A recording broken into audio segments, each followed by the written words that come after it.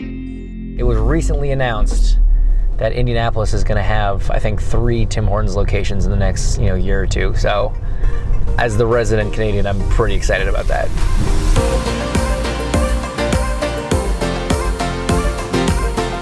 What's it like for you after competing in, say, a road race where your speeds are through the roof?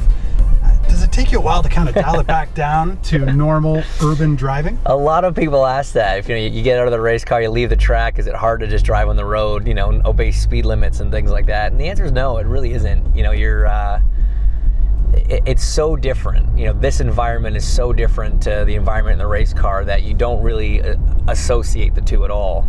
And so when you get into a road car, you've got to drive it like a road car. And when you get into a race car, you got to drive it like a race car. It's, to be honest, the road actually terrifies me. I feel much more comfortable doing, 300 kilometers an hour on a racetrack than I do doing 100 on the 401.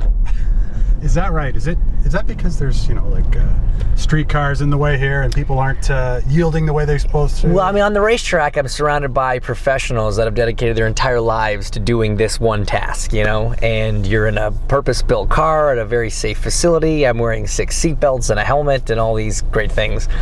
On the road, there's all sorts of things that can jump out at you. There's, like you say, street cars, pedestrians. There could be some guy that lost his license a year ago for driving recklessly and he still somehow is in a car. You don't know who you're around, so it's a little bit more of an intimidating task.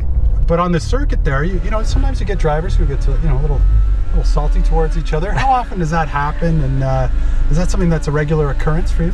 I think anytime you're in a competitive situation, right, you get athletes, you get competitors, in competition, that's going to happen. Tempers are going to rise, and you're going to have moments where you're mad at a certain person for a certain thing. But one of the things, I've worked really hard at, especially when I was younger, and coming up through the ranks, we do a lot of mental work. I work with a sports psychologist and things like that, and you need to be able to push that stuff aside really quick, because if you start driving angry, you start making mistakes. And I spent a lot of time practicing that on the road, because a lot of situations come up on the road where you do get the road rage and you want to scream or you want to flip a guy off or honk your horn or whatever.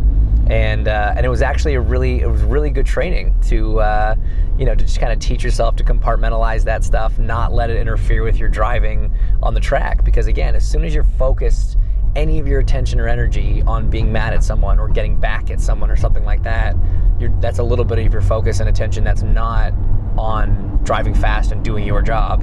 And in the series, as competitive as it is, you can't afford to not be absolutely on it at all times.